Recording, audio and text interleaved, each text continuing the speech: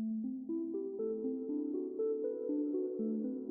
few weeks ago, I created an interesting algorithm for generating text. So note here that this is sort of a follow-up video to this one. You don't have to watch it to understand this video, but if you want, the link will be in the description. In that previous video, I went over a text generation method I created.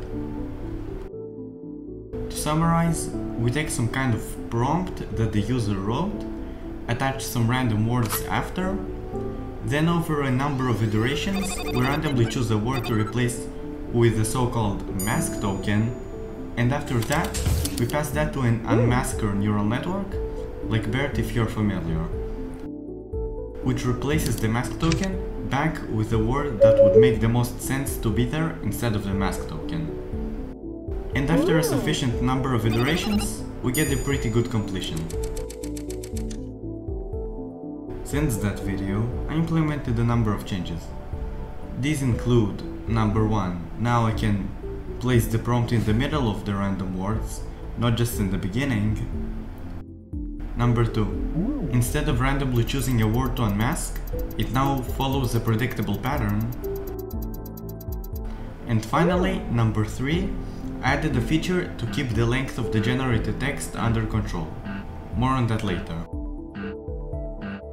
So at that point, this thing was pretty much a working text completion model.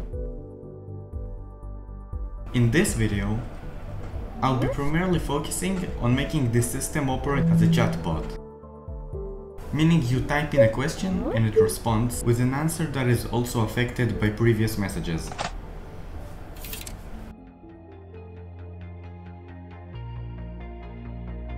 For the first attempt at this, I just took the most obvious approach and decided to improve upon it later.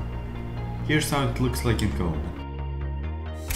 Which works by starting with an empty string, then adding question, and after that the user prompt, then adding answer, and letting the unmasker model complete the rest. This honestly didn't work that well. The first time trying to communicate with it, it went something like this. At first, it was typing complete random nonsense. After a few sentences, it seemed to get a little bit better, but after around 5 more, it seemed to adopt bad habits, such as repeating the same word over and over.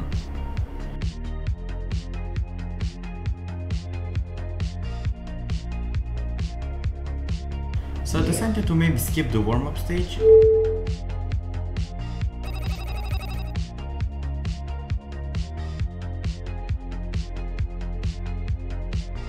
by adding a few lines of fake conversation before the real interaction starts.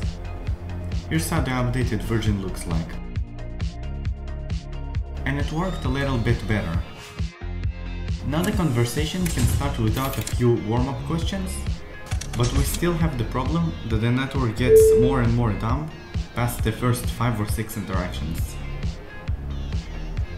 I thought that maybe adding some fake conversation after the real user interaction might also help. At this point, I also decided to add a few additional features, such as clip off the oldest part of the conversation to make sure that it doesn't get longer than the maximum length that the unmasker model can take in. As well as separating the fake conversation start and end from the actual user interaction into separate variables to keep things clean. And it seemed that it also doesn't work too well. It suffers from the same problems as the other ones did.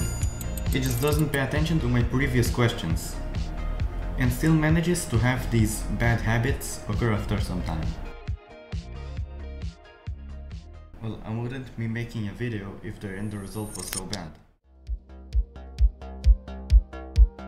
I discovered that if you change the characters in the conversation from question and answer or human and neural net to something like then I said, you replied, I asked, etc, etc, and pair that with randomly selecting which line start will be used next, the quality of the interaction improves a ton.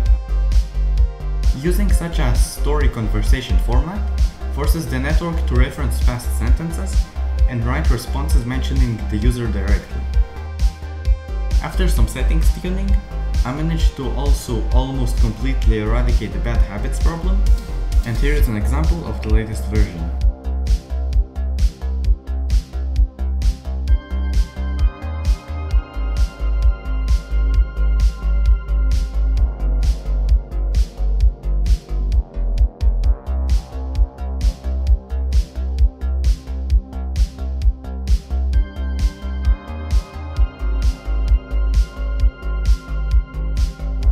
Some nice side effects of this project are two functions that meaningfully add and subtract words from a sentence, meaning that you can add or subtract a word from a sentence while keeping the grammar correct. Those are used to keep the unmasker from making the sentences too short or too long. And also a function that can complete parts of sentences like a normal unmasker model, just with multiple words. All of that and other stuff from this project can be found on GitHub. The link is in the description. Thank you for watching.